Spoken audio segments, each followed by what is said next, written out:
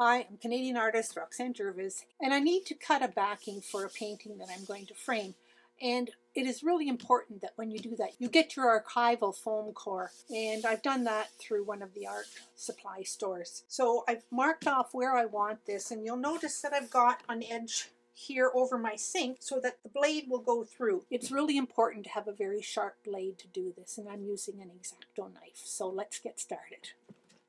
For the cutting of it, I like to have it where I'm going to do the cut hanging over my sink, actually, because the blade can go down in there and it's not going to hurt anything cut into the countertop or anything else. And I usually use a steel right angle. Put that on there on the edge. I'm going to just make a short cut here for you.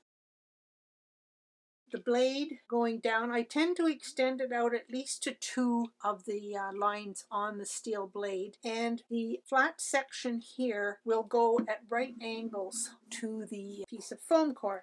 So just a short cut. I'm going to push it down.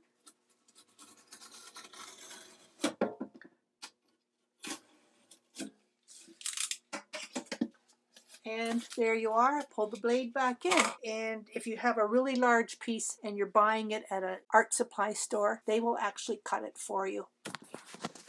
Most people know how to use an exacto knife. You can push the blade out a long way, but if you want to lock it, it comes back a wee bit and locks. I'm using a right angle square here. Go along my line, and I like to go right through the foam core immediately so that I get a clean line. Depends on your pressure whether you get through it right away. And I should turn it over to do from the other side, making sure that I have an opening underneath here.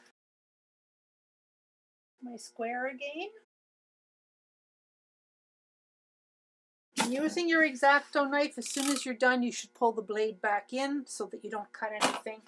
And there's my 18 by 18. It looks like I messed up a wee bit, so that's going to have to go on the inside.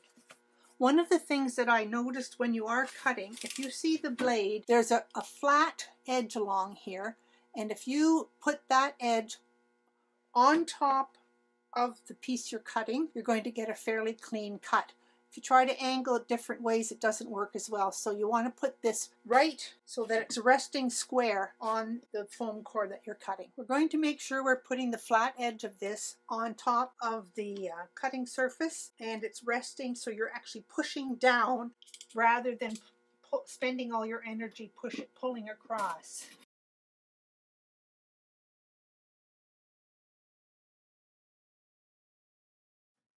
That's it. Thanks for watching.